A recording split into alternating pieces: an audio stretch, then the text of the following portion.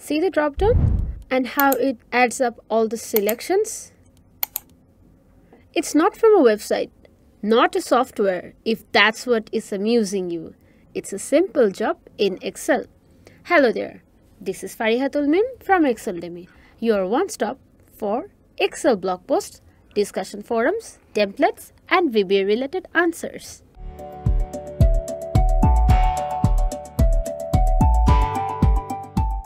Our problem today is to create drop-down list in Excel with multiple selections.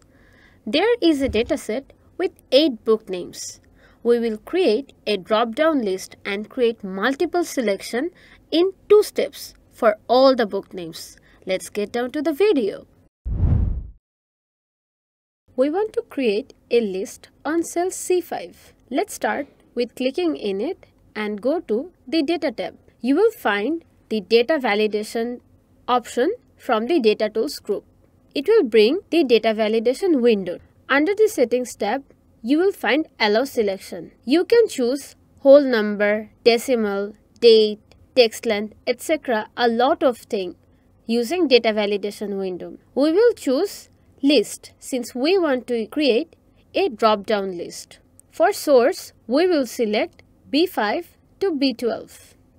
OK. From cell, you can see the drop-down automatically along with all the 8 books within the list, and I can choose any one of them.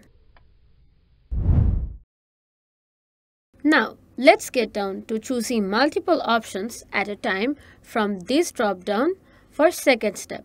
We will show you the trick with repetition of the choices and without repetition as well. To select multiple options from the list with repetition, let's try the Visual Basic application, also known as VBA. We will use VBA since we can't do it simply by formula or command. Look out for the Developer tab. In case you don't find it, you need to enable it first. Go to the File tab, Options. From the Customize ribbon, you can see the checkbox beside Developer is selected. If we unselect this, you cannot see this, and selection of this checkbox will bring us the Developer tab. Select OK. You can use this tab to write macro codes, use XML commands, ActiveX controls, and some actions via Microsoft Visio. Select the Visual Basic from the code group. It will open an editor for you. You can get this using the Alter key and function 11 or F11 key together as well. Since we want the code to run for one sheet, double click on sheet 2 or the name you have chosen for your worksheet. It will open an editor for you. From this selection, choose Worksheet from General and change Selection Change to Change. This part is not necessary to us. We can delete this. Here, the change in worksheet will be the target. Initially, we will set dimensions, old value and new value as string. The variable old value represents first selection and new value represents next selection. If the data found is not string or any error occurs, this line will directly go to the exit subline. Now, if the cell address of the target is your drop-down cell or cell D5 in case of this dataset, it will proceed to next line where the code will exit the sub if there is no data found on target reference.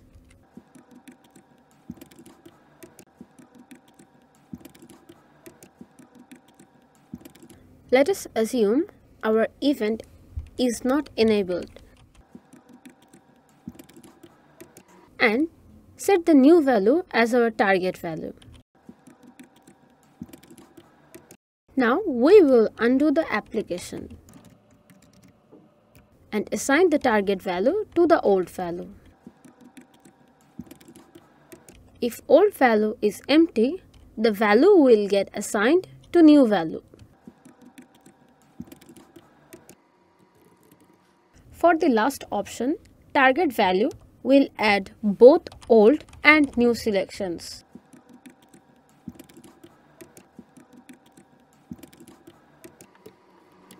Let's end the conditions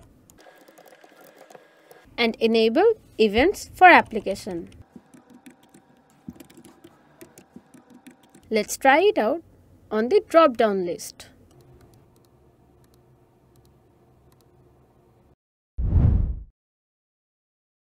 Here we will get the code for selection without repetition. The code is quite similar. Let's copy this code. Double click on sheet 3 or step 2.2. The only variation will be here. We will add in-string function to look for the first character from old value to match with the new value. If it doesn't get a match, it will proceed to the next line. Otherwise,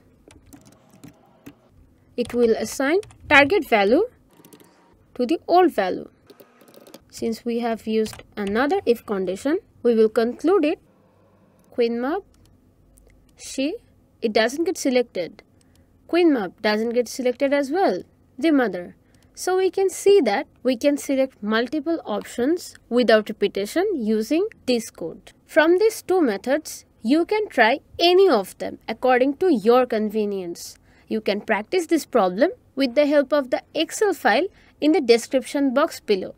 Let us know if you were able to solve the problem in the comment section with suggestions and feedback. Stay tuned by subscribing to the channel and clicking on the bell icon. Like and share the video if it helped you. Thanks for watching.